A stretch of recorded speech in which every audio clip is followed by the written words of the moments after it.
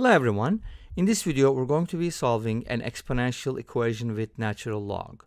We have x to the power ln x equals 1 and we're going to be solving for x values. We're going to be looking for all the solutions. I'm also going to show you a graph, solutions from Wolfram Alpha at the end. Okay, so when you have an equation like this, ln x is in the exponent, it's a variable, the base is a variable. So let's go ahead and simplify this a little bit by logging both sides, and natural log would be a good choice. So let's go ahead and ln both sides, and then you can go ahead and move the ln x to the front and you get ln x multiplied by itself, which is ln x squared, and ln 1 is equal to 0 if you're looking for a real value. And then from here we basically get ln x equals 0, and that implies that x equals 1. So x equals 1 is the real solution, but we're not looking for the real solutions only. We're also going to be looking for complex solutions. So we need to do a little bit more than this to solve for all solutions. So let's restart. Now we have the following equation. In order to be able to get the complex solutions from here, we're going to write 1 as a complex number in polar form. In other words, we're going to complexify 1. So how can we do that? If you think about the complex plane, 1 is going to be as 1 comma 0 or 1 plus 0 I. So it's going to be on the real axis because it doesn't have any imaginary parts, and it's going to be 1 unit away from 0. So its modulus is going to be 1, and 1 is basically located on the real axis, on the positive real axis. Therefore, the angle it makes with the positive real axis is going to be 0 radians or 2 pi radians or any multiple of 2 pi radians. So let's go ahead and express that angle as 2 pi n. So you know, hopefully you do, that any complex number can be written as r times e to the power I theta, thanks to Euler. Now theta is the angle we talked about, and r is the modulus or the absolute value of the complex number. Okay, so let's go ahead and do that, and then we're going to do the natural logging both sides thing. Okay, so now this tells us we can replace 1 with 1, which is r, times e to the power 2 pi n I. Of course, we're supposed to multiply by I. There's an I component here. And then we're going to do the natural log on both sides. Let's go ahead and move this a little bit to the right so we can fit the ln there.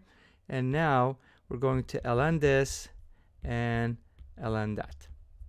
And by using properties of logarithms, again, we're going to move this to the front. It's going to give us ln x multiplied by itself, which is ln x squared.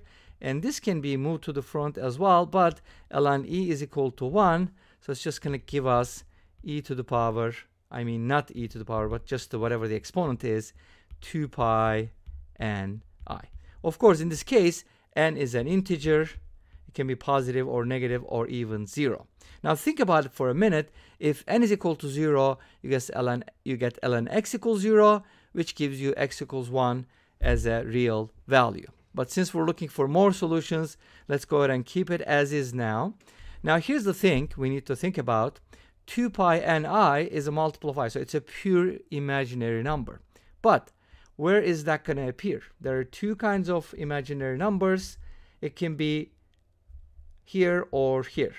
Of course, that depends on the modulus, right? Or I shouldn't say modulus. It depends on the imaginary part. If the imaginary part is positive, then our number is going to be on the positive imaginary axis. Otherwise, it's going to be down below.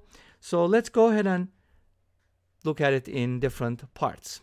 So if n is greater than 0, obviously 2 pi is positive, so 2 pi n is going to be positive in this case, then we can safely say that we're going to write this as ln x equals the square root of 2 pi n, and then we're supposed to multiply this by the square root of I. Let's go ahead and write this as square root of I, and then we'll talk about it.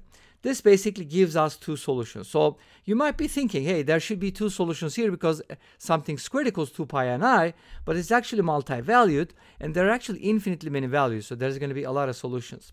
But let's think about the square root of I here. So one of the things we can do here is we can write it as an exponential number. So I can be written as e to the power I pi over 2. So square root of I actually has two values. One of them is going to be e to the power I pi over 4.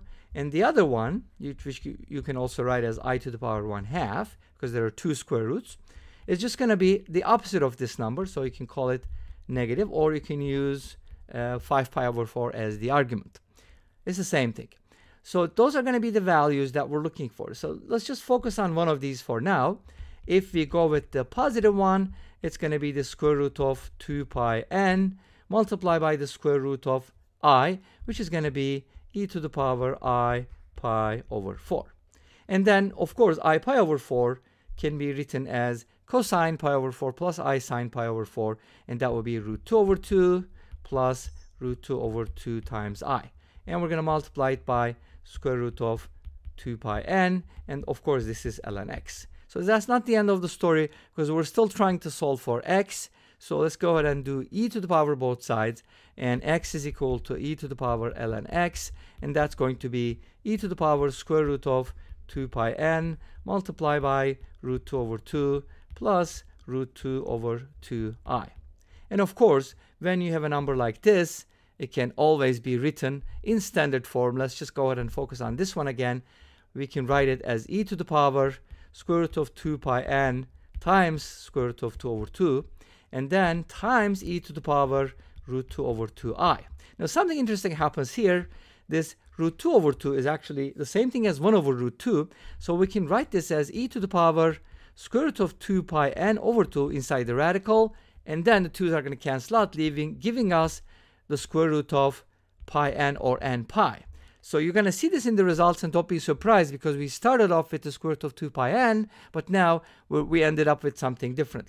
Now what do you do with this? E to the power something I. Think about Euler's theorem or Euler's formula. E to the I theta is cosine theta plus I sine theta. Therefore, this part can be written as cosine of theta. But by the way, the theta in this case is going to be, interestingly, root 2 over 2. So we're just going to write it as cosine root 2 over 2 plus I sine root 2 over 2. Root 2 over 2 is actually the cosine and sine of an angle, but in this case, we're kind of double cosining and sining on that one.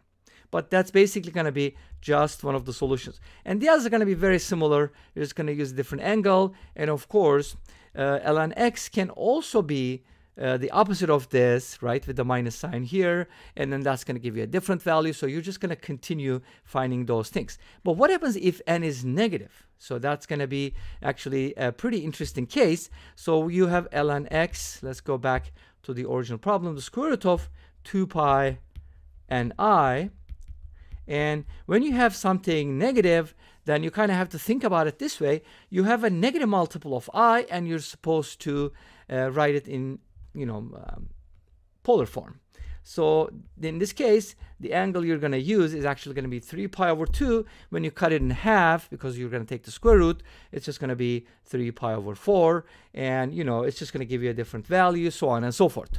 But let's go ahead and stop here and show you the values from Wolfram Alpha, and we'll finish with that. As you can see, there is quite a few different solutions as mentioned here.